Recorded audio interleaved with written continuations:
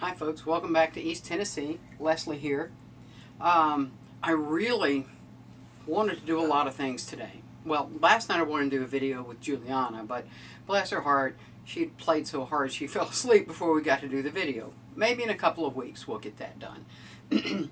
But today what I wanted to do was go out to Grace Point and hike in the woods and set up my hammock and show you some of my modifications there, and look for some fat wood and put up my new tarp and finish up a little firebox stove knockoff and show that to you, as well as an alcohol stove or 2 or 3 that I've been working on, and use some of Bonnie Caves and Diane Bone Steel and Cabot Bluegill's tinder and fire starters and things like that, and experiment with that. And it's, you know, in the mid-30s and I am just getting over a cold, and I finally said, no, Leslie, you really need to stay inside where it's warm. It's really tough, I tell you, being ADHD, OCD, because you can't decide what to do next. So I thought I'd show you some of the things I'm working on. And one of the things I was going to finish before I went on my hike, another thing that I was going to finish before I went on my hike, and let's see, another thing I was going to finish before I went on my hike, and another thing that I was going to finish before I went on my hike, which, you know, the day's only so long. So since I've missed way too much work lately from this nasty cold and laryngitis, I decided I'd just stay in, and we'll look at a couple of things. One of them I think is going to be really neat. It looks really rough at this point. I'll show you what I'm doing. Now, you know how taken I am right now with let's see, is that going to focus? Come on, camera. Not sure. I may have to come closer. Alright, hang on. I'm going to move the camera up a little bit. Hold on.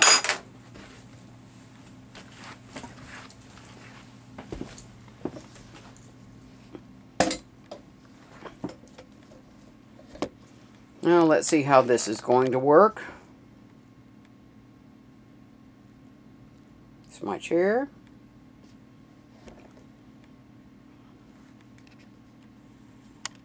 My work spot.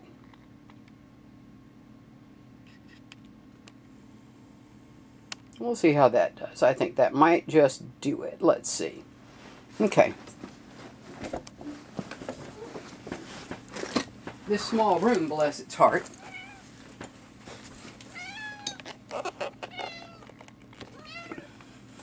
And of course Sunday's here. You can see her ears right there. So this small room ends up being it's our spare room, and we end up doing a lot of different things in here. Right here is my sewing machine. I finally bought an inexpensive heavy-duty sewing machine. Got it on, it's just a very, very basic model. Don't know how sturdy it's going to be. Got it on Amazon. Prime, free shipping. And so I've got that in here so I can do some sewing in here on this table. I've got a little bench pin here for doing a little bit of metal work, that sort of thing. And I've got all my tarp stuff here, and got a computer behind me, and that wall's full of books, and that wall's full of Mary Margaret sewing and desk and things like that. But so anyway, I ramble. What I want to show you is an idea that I really like. Now, the more I look at what I want to do with my, let's see, is that focused? I can't tell. I think so.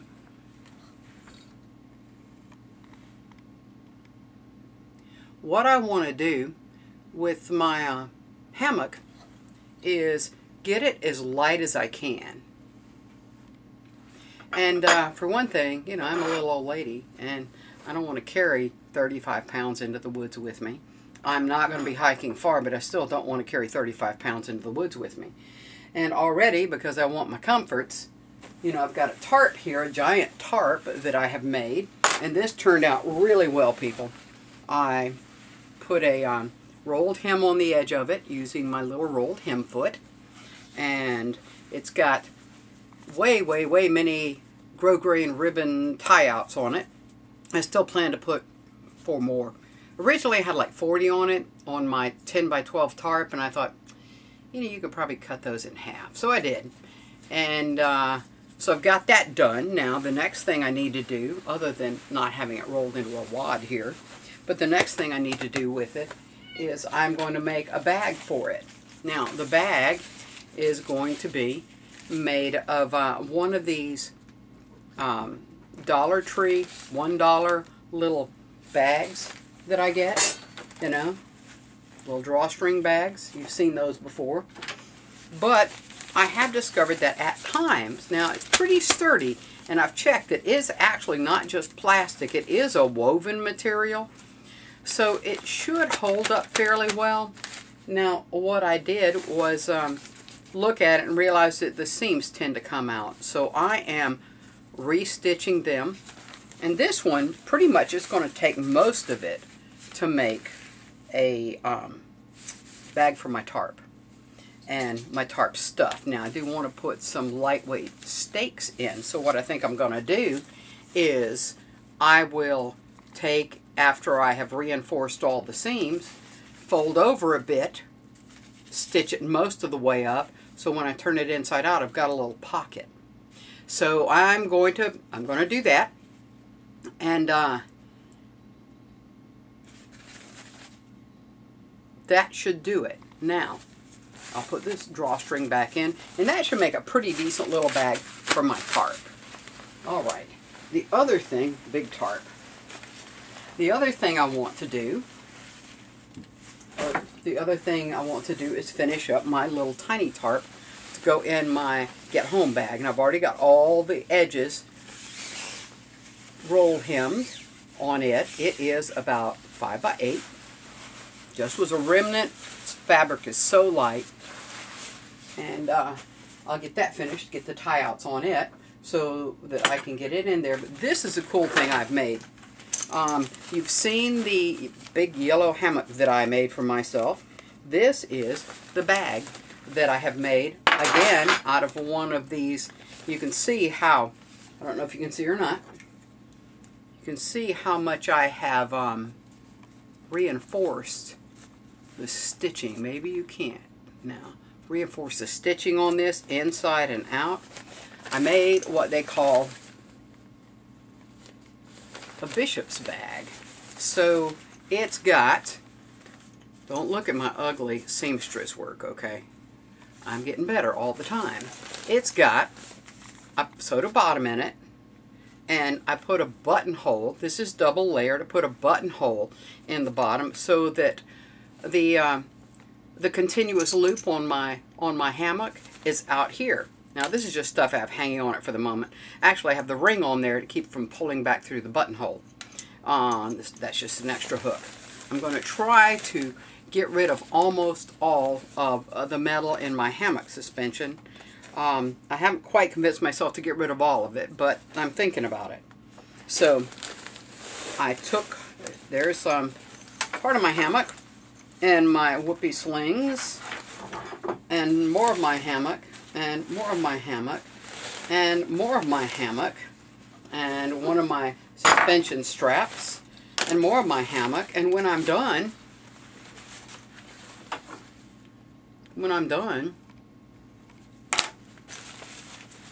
and I hook my hammock up, the bag is still at the end of my hammock. I don't have to worry about losing this bag.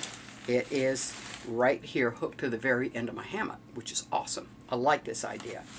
And so what I did was I took another idea from Really Big Monkey 1, and he lines almost all of his bags with something.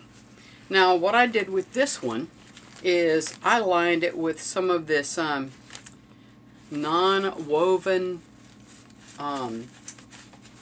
non-woven. I think they're supposed to be, this is not an entire one, it's one I took apart. I think they're supposed to be like stuffed sacks for laundry. And it's a non-woven material, but it's still pretty tough. And I figure it'll help with the abrasion on the inside of my bag and just give it a little more strength. So, weighs nothing. I'm sure it's just some kind of polyester or polyethylene or who knows what. And just lined the bag with that. So it was just easy. Turned everything inside out, sewed it together, zigzagged everything good, and there we go.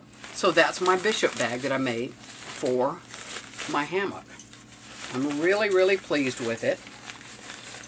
And you notice that the one for the tarp is going to be a different color, so I can grab them and know what I've got. I know this will not be good for stealth camping. So, all of this we'll just stuff back in here.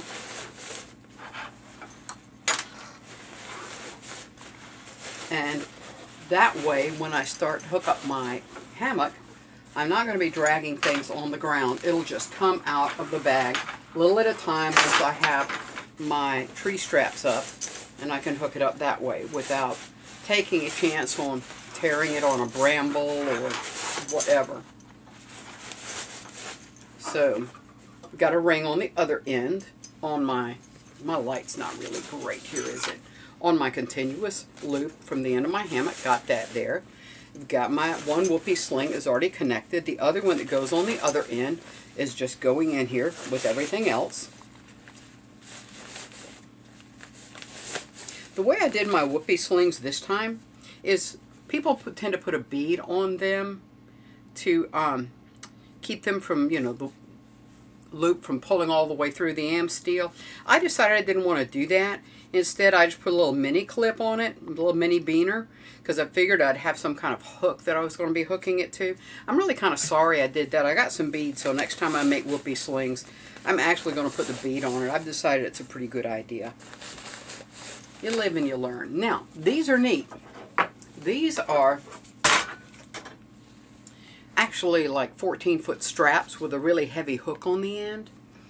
And these were ratchet straps. They came from Harbor Freight. I got 4 ratchet straps for, I think, $7.99 at the sidewalk sale at Harbor Freight on my birthday. And they're rated, the strap is rated, it's a 1-inch strap, it's rated for 400 pounds. And I'm thinking that they're way, way, way plenty long to have as tree straps and a suspension. And I'm thinking that they'll hook around a tree pretty easily. Haven't tried them out yet. The other thing I was going to do today in my video in the woods when it was 30 degrees. So I've got 2 of those, and basically since 4 came in the set, they cost me about, let's say, $4 for the entire set. Okay, now, these are going to be nice. Also not for stealth camping. They go in my bishop bag also. Now, so one thing I've been doing, and you see I've still got quite a bit of room left in here for any other bits and bobs. I have been using a marlin spike hitch for my hammock, and I like it relatively well, but I have seen some hammock strap buckles that work instead of the toggle. They're really expensive. They're amazingly beautiful, but really expensive. So, you know, I mean, rather than pay that much for little buckles, I can take many hours of my time and a lot of swearing and aggravation and make something similar myself. Now, the way these are normally made, they have, they're about right at 2 inches wide, and they have 2 slots, one a bit bigger than the other. I've decided that the size slots I'm doing, I'm going to end up like on this side. This is my second buckle, okay? And on this one, I decided to go ahead and try making them both the same width. Now, These are often made of titanium. It's light and it's super strong. But what I've done is I have this 1-inch aluminum bar that is a 1/4 inch thick. It's tough. Now, if you look at people who do their hammocks with a marlin spike hitch, they'll sometimes just use a stick for the marlin spike, because the actual your actual whoopee sling hangs on behind it on the knot, on the webbing itself. So I'm figuring this 1/4 inch aluminum is going to be plenty sturdy for my needs. So what I have done is I have taken it and marked out what I wanted to do. This little hole will remain a hole. This little hole over here is going to be a slot. Of course, it's going to be cut right here to make the buckle. So I'll have a little slot right here.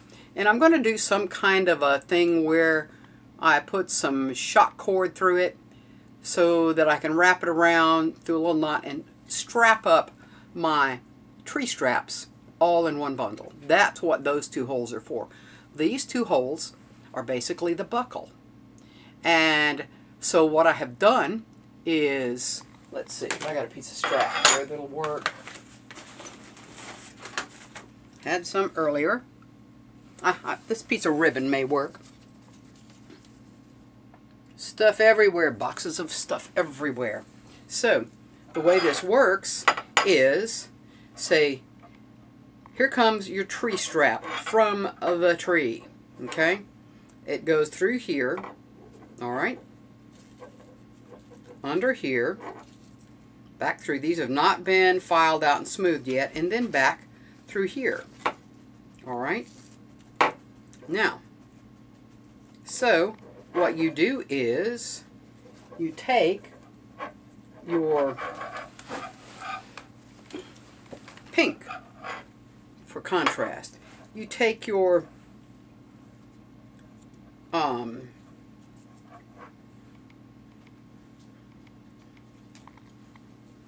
sorry, you can see if I can get this right. Alright, so I will be taking, yeah, this is the way, basically, you would hang your hammock. Only this little end piece, you'd have it out. So it would be between 2 layers of your tree strap. Alright, now, that's not going to go anywhere. However, there's usually sufficient of this to actually, you know, do a couple little half hitches or something around it, just to kind of hold everything steady and make sure this doesn't slide. Okay, so that's the neat thing. This whole little bar weighs almost nothing, so that's not going to add any weight. So I'm hoping that only this and the, I guess I could have used this, couldn't I? The metal end of my tree strap, those are going to be pretty much the heaviest things in the kit. And these aren't terribly heavy. They've got a heavy plastic coating. The thing I need to be careful of is make sure that this is something that is not going to hurt the trees at all. You know, there are places where hammockers have been banned because they've used ropes on trees and damaged them. I think this is going to work well. The only thing I might do is close this a little bit, you know, so that it's going to be a little more secure no matter which way I turn this. I'll let you know how that comes out. You know, my life is an experiment. It just is. So, at any rate, so go into the tree. We go to the tree. We come through the buckle. Do we? Is that the way we go? Yep. We go through the bottom buckle.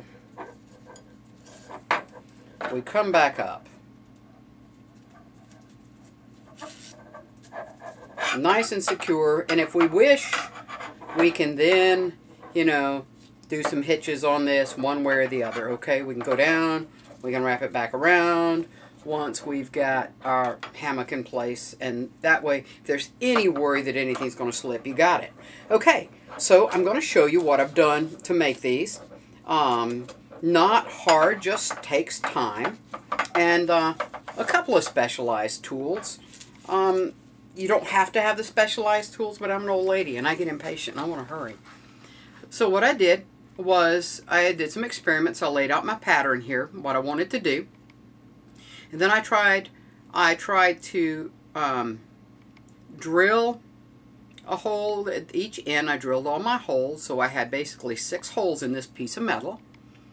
And my first thought was just to take my jeweler's saw. Now everybody doesn't have one of these, but trust me, anybody who does any kind of craft work, now this is not great for steel, mind you, but silver, brass, bronze, it'll just about do magnesium. It's kind of a pain. And I have kind of a coarse saw in here. You can get extremely fine saws. You can do amazing things with a jeweler's saw, and it's adjustable. And they're not horribly expensive. I don't remember. I think you can get one as cheap as $6 from, I get most of my jewelry stuff from Rio Grande out in Albuquerque, New Mexico. And it's just a super thing for doing really, really fine sawing. And on this aluminum, it does beautifully. But it's a very long way for me to saw. And have I ever mentioned that I don't do straight lines well? Nope, I don't. So this is a bench pen. Now, I have made my own bench pens. You can take just a piece of hardwood. This one's got a little anvil on the back of it. It's very sweet. It's portable. It'll go anywhere. But the pen itself is just a wedge of hardwood. And I have made them out of bits of maple, scrap, and things like that, and just screwed them to my bench top downstairs. That's what I use all the time. It's a handmade one. This one's just portable, and my goodness, that is nice. And you can see it's gotten used a lot. It's all sawed up and chipped up and that kind of thing. So you use this to support your work while you saw. Okay, and I'll do a little sawing in a minute here. So I tried several things. First off, I decided that this slot does not need to be made nearly as wide as I've got it. I've got it at about 3/16. This one's about 1/8. For the straps I'm using, that's perfect. No, for the straps I'm using, the 1/8 inch is perfect. I don't really need the 3/16.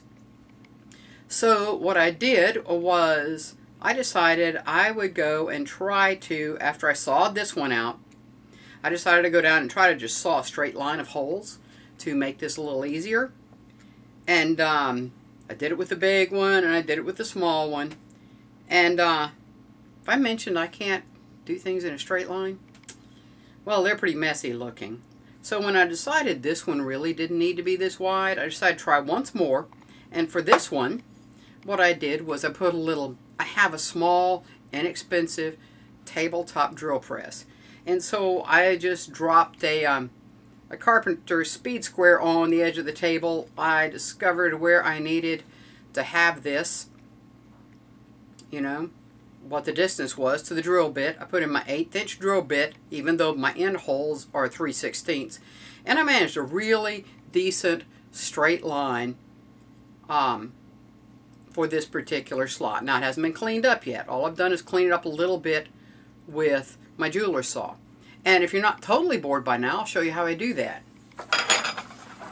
Now, I should have some lubricant here. Anytime you're not using the saw, you let the, see how, what a tiny wire that blade is? It's like a hacksaw. It only cuts in one direction, down. So what I'll do is I will start out by deciding which end I'm going to start from. Okay, I'm going to start from this end of the piece.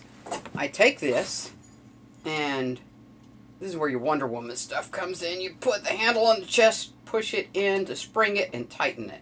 Now, you've got a really tight blade.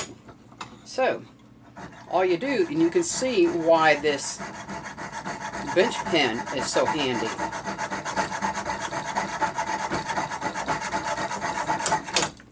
See, I told you I needed some lubricant. I broke the blade. But then I've done all this cutting with that blade and I haven't been using any lubricant. But you can see, perhaps, that I'm almost through that spot right there. Okay? And so that's how I've done this. Now what I'll do is I will try to get in here with a file and file these flat. Now that won't be too hard because it's aluminum. And so I'll be able to get these sides flat. And once I've done that, I will come back in and smooth the little edge right here as well. Okay? And got a couple of options for doing that. I'll probably start out with just a scraper. But I'll want those, even if I have to go get a round burr on my Dremel tool, I'll make sure there isn't anything sharp left that's going to create a problem for my straps or for my whoopee slings. So when I get these finished, I'll show you. I'll take them out and we'll hang the hammock. Alright? Now, if you're not bored to death already, let's see what else we've got here. Okay? I've made my bag, my bishop's bag. I have started my buckles for my hammock. They're almost done. I have got the layout for a tarp bag for my big tarp. Got my big tarp almost finished. And I've been busy. Got my tree straps here figured out. They're going to be great. You know, the last thing that I would like to do, and I'm not sure yet whether or not I'm going to do it, is maybe get rid of the end rings.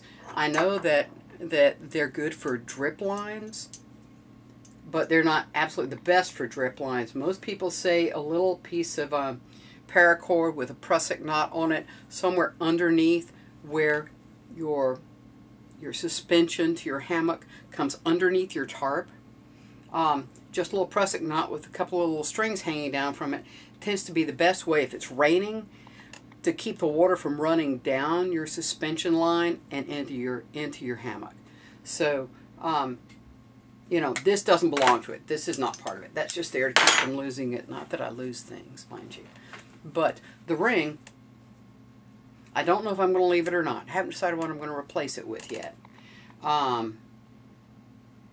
Once I've figured that, I may just put a little mini beaner on it, and that I can take off or use for something else. Now I will need,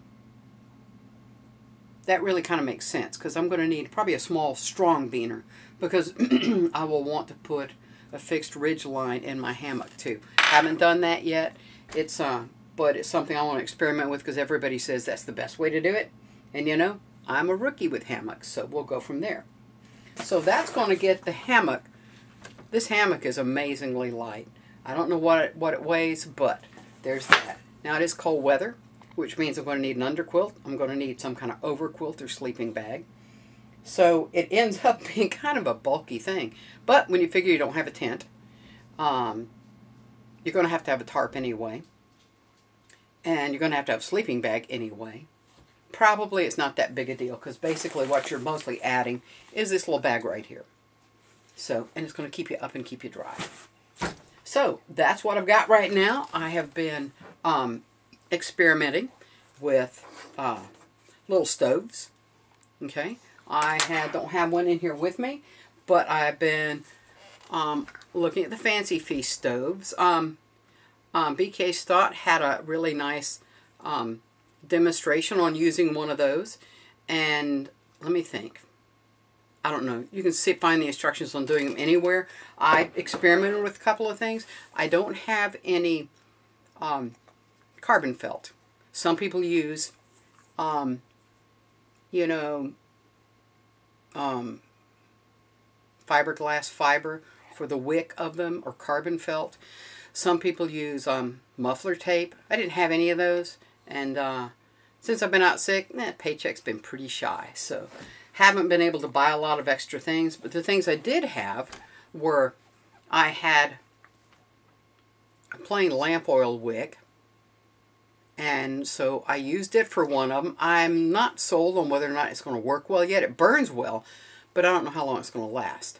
And the other thing I wrapped my little inner can with was some really neat stuff that many of you are probably familiar with. It's called K.O. wool. And it is basically spun kaolin clay. And it usually comes in a pretty thick blanket. Use it for all kinds of applications where you just really have to have a fire-resistant barrier. When I, when I was in college, we used it with just expanded metal for making these really lightweight raku kilns. So we could lift the lid off, you know, and deal with the things we were firing and then put the lid back on, but it would build up, you know, sufficient heat. If you kept the burner going, you could make that 1750 degrees piece of cake. I've used it to make bean can forges with. It's pretty delicate unless you put some kind of stabilizer in it. Anyway, I digress. I'm just talking about kale wool now. But BP Fink, he's an amazing bronze sculptor out of Woodstock, Connecticut. And BP Fink at one time sent me some really thin kale wool. I mean, it's about maybe 1/8 of an inch thick.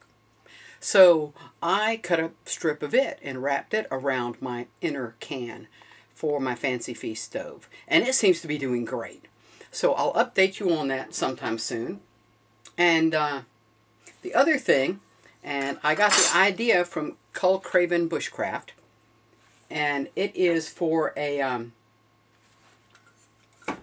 knockoff of a firebox stove. Okay, this is made out of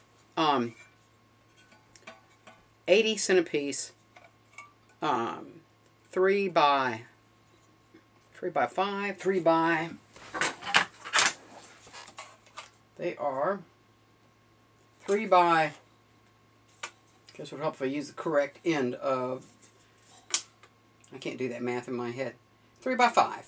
Okay, these are 3 by 5 connector plates that you would use in carpentry. Okay, any Lowe's, Home Depot, hardware store is going to have these in all sorts of sizes and shapes. You can even get one that is taller. I think they're using one that's like 7 inches. And some people like that better. I like these because they're compact. Okay, two different fronts, and we'll talk about the reasons for that when I get around to actually using this stove. Now, most people use some little rods to put their food on. They're sturdy. Let me tell you, this thing, you could stand on it. It's really sturdy. I haven't finished it yet. It needs vent holes cut. It needs some little rods cut. I need to do a grill for it. And I'm toying with the idea of taking, there are 6 of these in this. 1, 2, 3, 4, 5, 6. A 7th one if you choose to use one for top feed and one for bottom feed. Because you can use this with wood. You can use it with, well, you can use it with anything. You can use it with wax. You can use it with a candle. You can use it with a can of Sterno. You can use it with your little alcohol Fancy Feast stove. Lots of things you can do with this. And I'm thinking that what I may do, I've got some metal that I can make, some grating that I can make a top for it with. Some people just put wires across. But what I'm thinking is taking one of these, and that's not been cut up, and drilling out the holes larger, maybe putting a few extra ones in, and using that. I think it would do well. I mean, they're strong. They're going to be at least as strong as that wire is going to be. So that's what I think I'll do. So when I get around to finishing this up completely, we'll test it. I've got a couple of little small modifications. This one will definitely be my test stove. So it's gonna get, I don't want to say abused. I don't ever abuse anything. It's going to be used hard. And the nice thing about it is that when all is said and done, now it does, this is not for an ultra light backpacker, okay? That's not what it's for. It is for the rest of us, okay? That's what you have. And maybe, now I've got my extra plate in here, because I haven't decided whether I like front load, top load, what I'm going to like about it. Alright? And I'll probably put one more with it. Or you would need a few wires to go with it. Or a little grate of some kind. So, weighs a little over a pound. Just barely, because I've added an extra plate. I'll weigh it when I'm all finished with it. It's a little over 1 pound, and I'm going to drill a hole through so it's held on a beaner. Going to put it in a little cover. I'll probably put a buttonhole through the corner of the cover so that the beaner can go through the buttonhole and through the stove. Everything will be there. I'll make sure all these rough edges are taken care of. I think it's going to be a neat thing. So stay with me on this. I know today's video has been a huge ramble. I really wanted to spend it in the woods. But now the dog is crying to go out. If it's not Sunday, it's Daisy. At least Briar goes off and just takes a nap. You want to go out, Daisy? Do you? Yeah, she says yes. And before she knocks over my camera to get to me, I'll say goodbye. Thank you for your patience today. I just had to make a video. And so I thought I'd show you the kind of things I'm doing. And I'll even twist around and let you see if I can let you see my sewing machine. Can you see that? Yep. So anyway, thank you for coming in. Thank you for your patience. I've got a couple of cups of coffee to drink and a dog to empty. So I'll see you later. Thank you. I appreciate you coming. Thank all of you. I know I shouted out a number of different people today, and I will try to put some links. If you want to make one of these, come here, Daisy. If you want to make one of these, I suggest that you go out and look at Cole Craven Bushcraft's demonstration on this. He shows it to you pretty clearly. But if you want the total layout and how to build it and the demonstration on building it, look for Sir Tinkerist. I will put that link down also. And again, so many things. I've gotten so many ideas from so many people. And, you know, and I really appreciate Really Big Monkey One's bravery in making bags. Because I have been brave enough to learn to do it now. Thank you. Have a great day. I've got to take the dog out. Okay, Daisy, let's go.